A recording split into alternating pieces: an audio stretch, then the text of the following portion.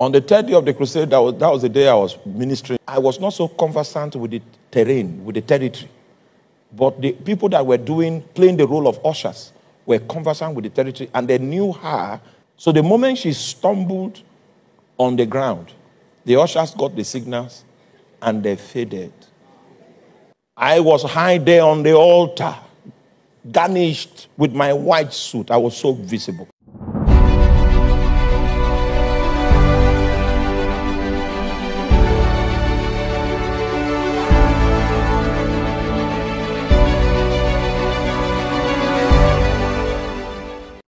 On the third day of the crusade, that was the day I was ministering.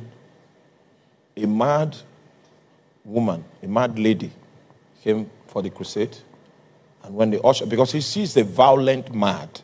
You know, there are some people that are just mad and they are not violent. It's a psychological issue.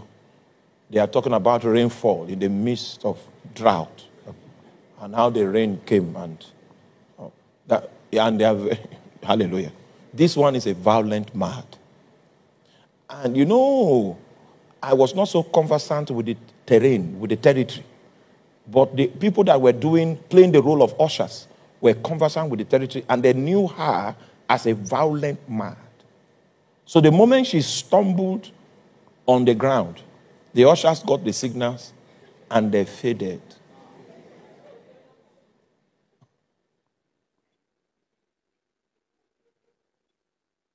It happened to be that the cameraman we paid to cover the meeting did not come for the first day of the crusade, not come for the second day. It's on the day I was preaching that the cameraman showed. I was high there on the altar, garnished with my white suit. I was so visible. And the woman saw me glow on the pulpit, and she made her way to the altar without any resistance because the ushers had moved out.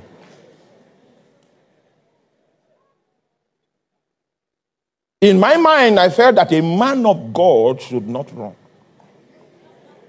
So I confronted her, and she gave me a slap. That was when I knew that those stars that they draw in cartoon, when they slap somebody, then stars, they are realities. Because what came out were stars. And by the time I recovered from the impact of the slap, I noticed that the cameraman took interest, keen interest of the happenings.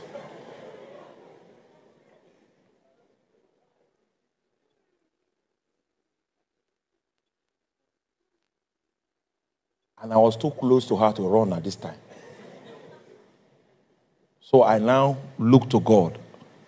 And I prayed in tongues, prayed in the spirit, prayed in the spirit, prayed in the spirit. And the Lord said, shout. So I now shouted. That my shout took her from the ground and threw her to one angle. And our crusade continued. Do you realize that at the end of the crusade, we took inventory? That lady that meanwhile, she was delivered from the madness. That lady that got delivered, that lady that got delivered from the madness is the daughter of that man that gave that contribution.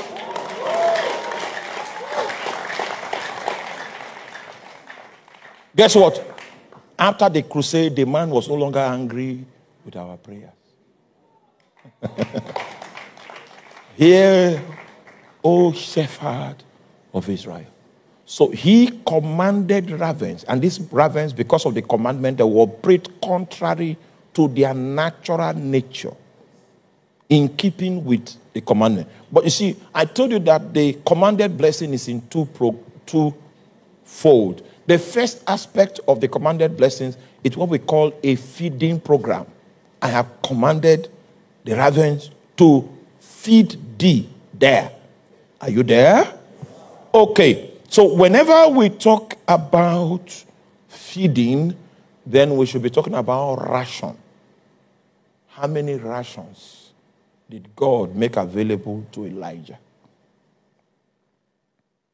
Verse 5. So he went and did according to the word of the Lord, for he went and dwelt by the brook Cherith, that is before Jordan. And the ravens brought him bread and fish in the morning, bread and fish, what? in the evening. Now, this was the scripture that made me come up with an argument that official eating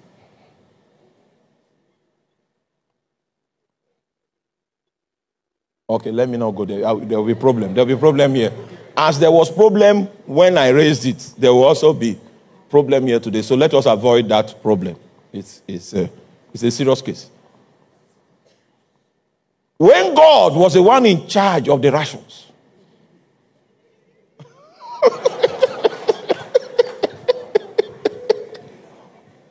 there will be problems. I'm already seeing it. So let's just leave that matter. So in the feeding program, there are rations. And in this particular case, there were 2 rations. Ration in the morning and the ration what? Okay. Stay with me. Let's go on. Second scripture. 1 Kings chapter 17, beginning from verse 8. Let's do 7 first so that you will get the context. And it came to pass after a while that the brook dried up because there had been no rain in the land. See, God doesn't want you to make a God out of the direction he gave you. So even the directives of God, the wisdom of God, the directions he gives has expiry date. So it came to pass that the brook dried up. As the brook was drying up, the prophet began to press more to find out what the next strategy would be.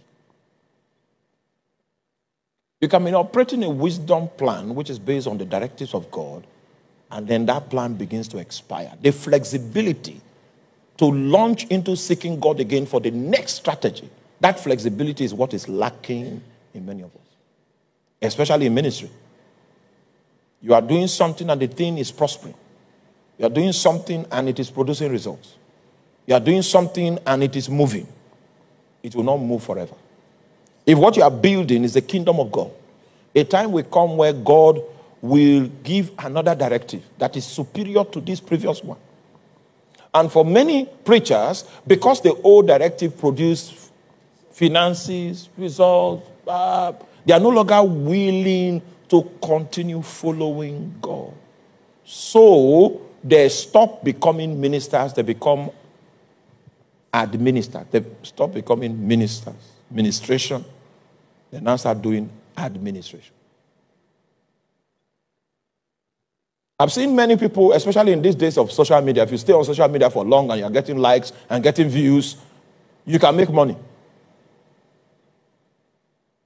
So I've seen people on social media that have left their calling to remain on social media, doing what they were not called to do. Because at the end of the day, you put a bank account there, and if there are 2,800 people that came, maybe 300 people might put something in the bank account, and it is daily. Say, hey, money did this thing. And they don't ask themselves, how long will I continue in this? Until I'm 95? The revelations of God are progressive. And the reason why it is like that, the directives of God are progressive, the reason why it's like that, because God wants to separate the people that are following him from the people that want to follow things. Unfortunately, our generation has chosen things as a better God than our God. So a lot of people's obedience has stopped at a place where there is a boom in the supply chain. Meanwhile, the prophet was willing. The Bible did not say that the ravens stopped coming. It's one of the variables that began to dry up. And the prophet knew that this was a sign that this directive is expiring. I've seen people that have expired in ministry because they held on to a directive that was no longer relevant. But it was true that it was God that spoke. But they were not flexible enough to latch onto the next consignments of direction from God, and they got stuck, and God left them behind.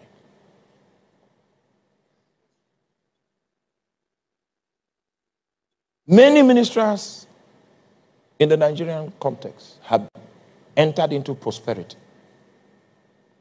It's just like Isaac that entered Rehoboth. But Rehoboth was not the last destination in that move from Sitna to Isaac to Rehoboth and then to Beersheba.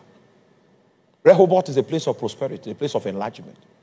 Because he said that the Lord had made room for us and we shall increase in the land. It was prosperity. So God led him all the way and led him into prosperity and led him out of prosperity into covenant.